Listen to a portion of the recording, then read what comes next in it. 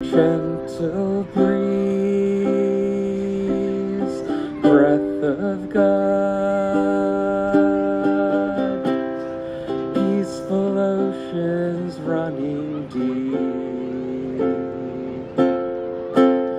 So, you know, I always try to avoid saying how you doing at these things, because even though we always say that we're doing okay, you know, we're not doing so well.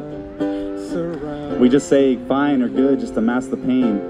But then I thought, Danny wouldn't want us to feel this way. He'd want us to feel good. This is why we're celebrating. He wants us to be fine and good and to laugh and not to cry. You know, after he had his arm amputated and he had the smiley face, and I mean, my God, who the hell do you know who could do that? I wouldn't do that. I mean, so many people would just be, life sucks, this is so unfair, I'm 20-something years old and I mean, unbelievable. I could see Danny lost weight, but I could also just see the effort he was putting into not wanting to burden anybody. He wanted everybody there to feel good, and he just hated the thought that they wouldn't. For someone to have so much willpower, even when he's feeling so much pain internally, it's just amazing. It amazes me, and every single time I think about it, it just amazes me every day. I've always strived to be more like Danny. He inspired me as a friend, more so as a brother. His character, his pride, his outlook on life, his support, and most importantly, his confidence pushed me to be more like him. From day one, he was never unsure of what he wanted. To have grown up with someone like Danny was truly, truly a privilege. I really don't know what kind of person I'd be without his influence on me. I was living abroad and I wasn't really sure what I was doing with my life.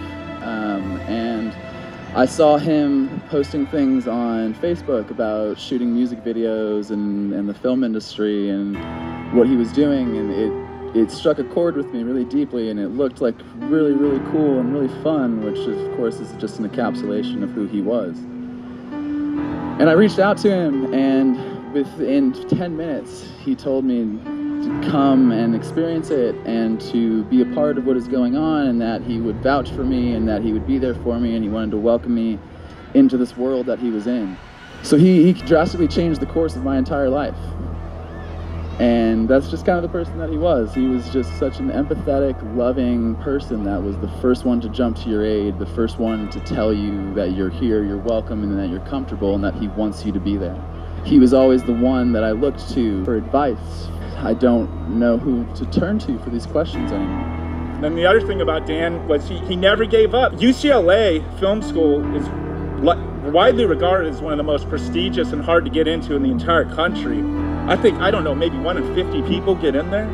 And Danny, I think it took him 4 tries to get in, and he did it. I mean, how many people would keep knocking at that door? And then he did it. I mean, just, wow, this kid at 20-something years old just had character and diligence and skill that is rare.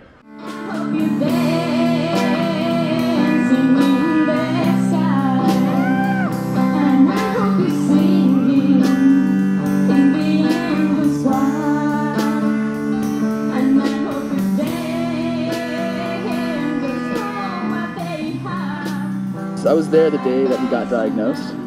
We were living together, and I came home from work to find him sitting on our couch crying in the complete dark and just feeling really alone and down. And I gave him a hug and told him that we could all get through it. And from that moment up until he passed, he was able to complete so much. He learned a new language, he found the love of his life, he got married, he graduated from one of the most difficult programs and from one of the nicest schools. He was able to accomplish so very much in such a short amount of time. It's just incredibly inspirational. We went out to the courtyard. He had his pole with his, fluids on it, his IV, and he's rolling that down the hallway and saying hi to all the doctors and all the nurses, and everybody's treating him like a rock star. And I kept asking him, well, is that your doctor? No, he's not my doctor. But everybody knew Danny. He had connected with pretty much everybody in that hospital.